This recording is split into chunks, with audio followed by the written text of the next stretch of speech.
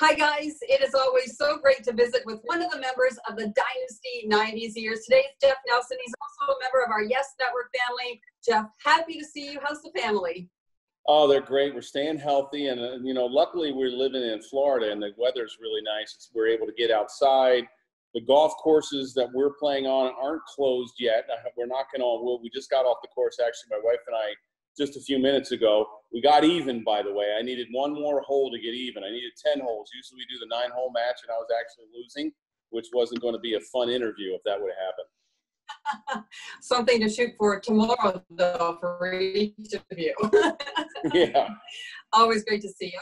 A bit of the news of the day, and it was pretty big news. And now several outlets are reporting that Major League Baseball is considering starting the season as May. As we've heard, they're going to sequester everyone involved in a biosphere, so to speak, in Arizona and play all the games there. What were your initial thoughts? Well, I want baseball back. I think everybody does. I mean, I'm sitting, luckily, like I said, we're in Florida, but you want baseball back, and anything they can do to make a legitimate season, I think at least 100 games or more to make a legitimate champion at the end, and hopefully that is the Yankees in 2020.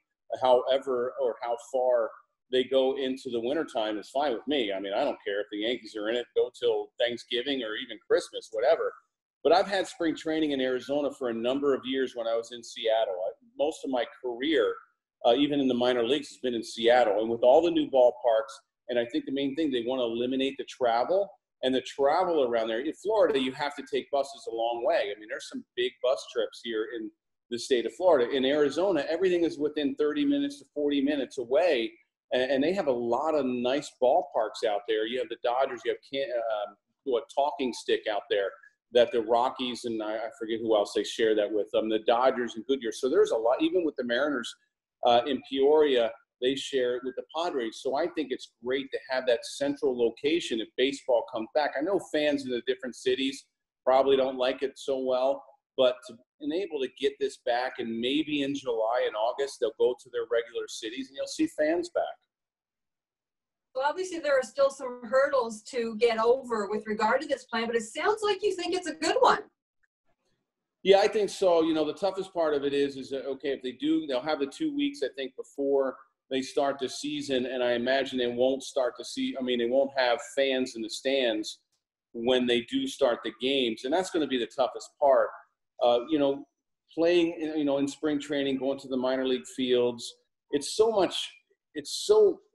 players feed off of the fans. When you have your home fans cheering for you, even when you're a Yankee and you go to opposing stadiums and you have the fans booing you, you kind of feed off of that in a way as well. To go to a stadium and all of a sudden you hear nothing, that's going to be the toughest thing, I think, for the players to overcome.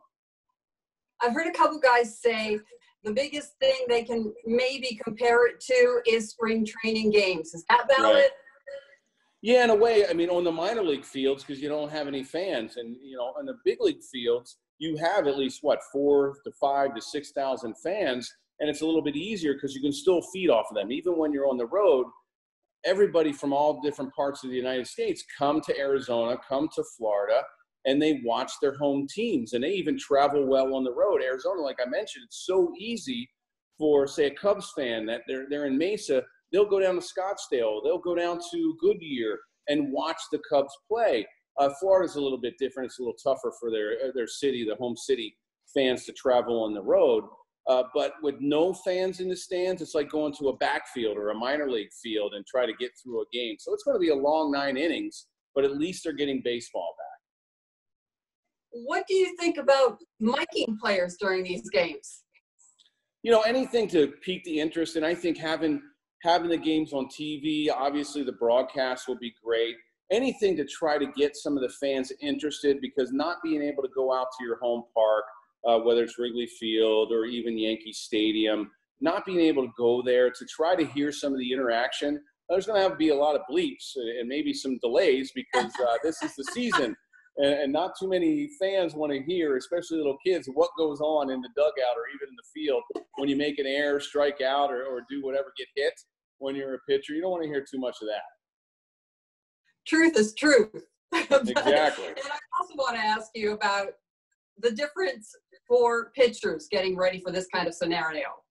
That's the toughest part, because you remember in the WBC, they were always wondering when is the perfect time to play it, and it really isn't a perfect time. They tried before spring training, or they do it before spring training, and there's always some significant injury to one key player to a team. And a lot of guys, I remember when Mr. Steinbrenner was still around, he never liked his players, especially on the big league roster, going and playing, whether it's a Japan tour or winter ball. He didn't like that because he felt, hey, I want you in the regular season. I don't need you doing extracurricular things with other teams and get hurt and I lose you. So going early, hitters, maybe their timing might be off, but for pitchers, they had their 5 weeks of spring training, and next thing you know, they're starting up again. And that's going to be the toughest part. I think by expanding the roster, which I think they probably will for a significant part of the year, you look at the way things are now, I mean, 3, 4, 5 innings and the starter's out of there and you're going to your bullpen. So I think teams will know how to eliminate some of the possible injuries, but I can see maybe some major injuries happening because of starting, having a significant amount of time off, and then starting again. There is no perfect plan, but we'll continue to monitor for sure. We all want baseball back, but we all want everyone to be safe and well, of course, too. Before we move on, we're going to play How Well Do You Know Your Teammates? Here we go. Jeff? Okay. Here we go. Yeah, let's do it. All right. And our crack research team, they helped out a lot, too, with the questions. Okay. Number one, okay. Your first save as a Yankee came in relief of this starter. Oh, my first relief. It's funny because they just had it. I would say Andy Pettit. Ah, yes. Oh, there we go. Teammate number two. He was a teammate of yours on both the Yankees and the Rangers. And the Rangers. Wow. 5, 4, 3, Wow. 2, 1. Clue number two. He was once one home run shy of a 40-40 season. Was it Soriano? Yes. Oh, okay. Bing, bing, bing. Good job. Yeah. Underrated, right? Okay. In I some knew ways. he was with the Rangers. What's that? Underrated in some ways, right? His importance. Oh, he was terrific. And I tell you what, he, as small as he was, I mean, he wasn't a very big player. I think he used the heaviest bat out of anybody on the team. I mean, it was amazing that, you had some big, strong guys, Tino and Bernie, and, he used the biggest bat and I think the heaviest bat out of anybody. Okay, quickly. I think you're going to get this one. Ready? The former teammates' baseball reference page lists him as batting left, throwing left, kicking left. Throwing? Is this a player that I was a teammate with? Yes. Throwing left, batting left. He was left. 1 for 5 against you with 4 strikeouts. He had a 2020 season in his final year. You're going to kick yourself when you hear who it is. Well, I know it isn't Jeter because he's never gotten a hit off of me. I know that. He was known as the Warrior. Oh, Paul O'Neill? Remember when he kicked the ball in? Oh, that's right. When he was with Cincinnati. Yes. Yeah, a little backdoor. Tell us a quick Paul O'Neill story. Yeah. A quick Paul O'Neill story. We love those. It's funny. He's the most intense player that I ever played with. And I think the only guy, if he would go 0 for 4, the only guy would ever make him laugh was Tim Raines. And Tim Raines would come into the locker room after he probably threw every kind of water cooler, every bat possible.